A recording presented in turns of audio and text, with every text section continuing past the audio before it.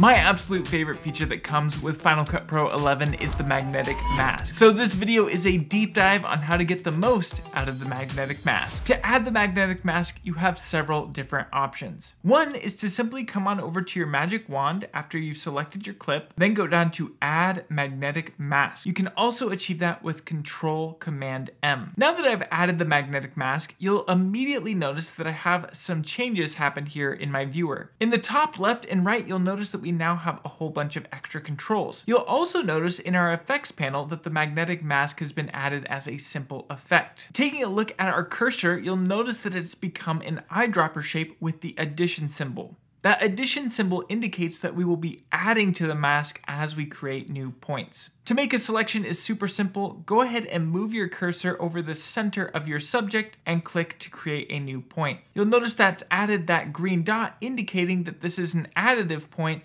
to our magnetic mask. You'll also notice that part of her arm didn't quite get caught. So to grab that selection, we'll just create another point. And just like that, we have a pretty clean mask. We now have this dotted line around our subject showcasing where the mask is taking place. Now, if you take a look at our clip, you'll notice that the keyframe I created for our mask is in the center. So by pushing Analyze, it's going to both track forwards and backwards.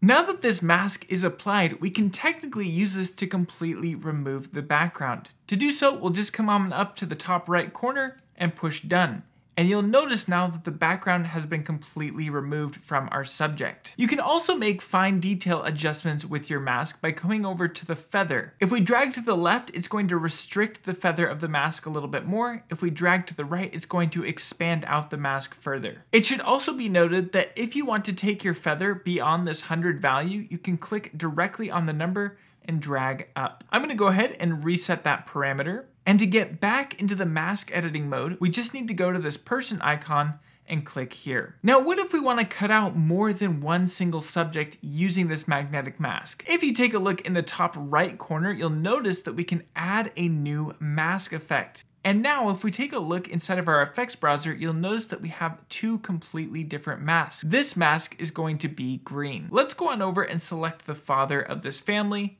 and click to create a new point. It looks like it's creating a pretty solid selection, but I've also noticed that we've selected some of the background here between his legs. Let's go ahead and clean up this mask by either going to the top left corner and finding the subtract selection button, or we can push Option on our keyboard, and you'll notice that my cursor now has a minus symbol next to it. This is the fastest way to change your brush selection. So what I can do is push Option and click right here between his legs and clean up our selection quite a bit. That's looking good to me. Now all we need to do is go on up to the top left and select Analyze. So just like that, we now have two very complex masks in our scene. If you want to work on just one mask alone and you don't want to see all of the masks at the same time, you can come on over to the top right corner and select this layers icon. So now it will only show the mask that is selected here inside of your effects browser. So if I want to see the red version, I can click there. At the beginning of this video, I noted that there's several different ways to add the magnetic mask. So the first way is of course using the magic wand,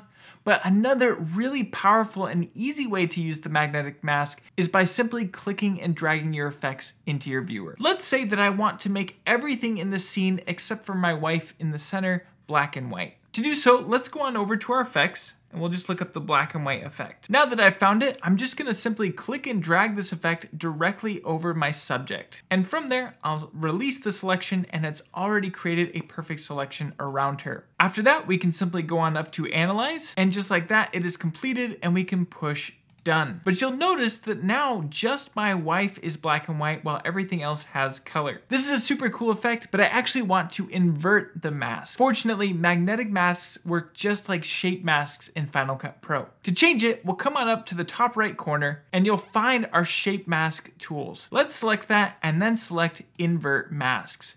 So now the black and white effect is only being applied around my wife and she's still staying in color. This has all sorts of applications because you could simply apply a color correction to a subject by finding your color correction wheels and then clicking and dragging that directly onto your subject. Now that I'm done tracking it, I can always go into my color wheels and I could change the inside mask, give it a little bit more contrast. Then we could go outside of the mask and maybe push it to the blue tones or something like that. Hopefully you can start to see the sheer power of the magnetic mask by using it in tandem with your effects. But there's a few other things you should be aware of with the magnetic mask for getting a cleaner selection. The first and most important tip I should suggest with the magnetic mask is make sure that your selections aren't too large. This magnetic mask is a version 1.0, which means there are some bugs and it has a pretty hard time working with really large selections. To show what I mean, I'll go ahead and select this shot. And I'm gonna add the magnetic mask with Control-Command-M. You might be like me and want to select this entire city's skyline, so you'd create some points, but that could take an eternity because these points can be quite small. So another really awesome way to create selection points inside of the magnetic mask is to come to the top left and get into your brush mode. When I select that, you'll notice we also have a size slider here on the right-hand side. So let's make this super large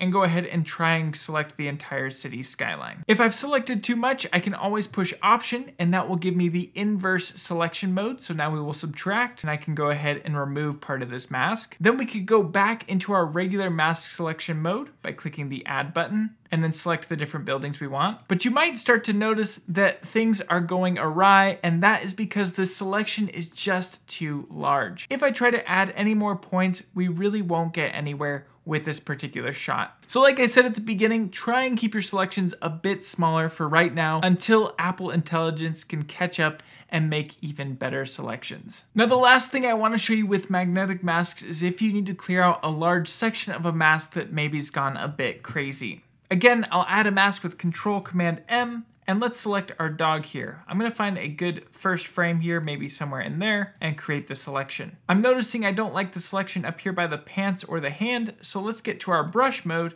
and go ahead and remove those points. Another really great way to view how the mask is working is to come on over to the right side and to select View Mask. From there, we can go ahead and push Analyze to let it track through, and it's doing a pretty good job. So this particular mask worked quite well, but if you're ever in a spot where you find that the mask just isn't quite working for you, you can at any time either come up to the top left and press this X, and that will clear that specific keyframe, or if you need to make a larger selection, you can come down to the magnetic mask editor, which you can also get by right-clicking and then selecting Hide or Show Magnetic Mask Editor, and then click and drag just like with the Object Track Editor, which will then allow you to delete that specific section. So now I have a mask here at the beginning and I have a mask here at the end, but nothing in between. If I wanted to get a mask back here, I could go ahead and track forward.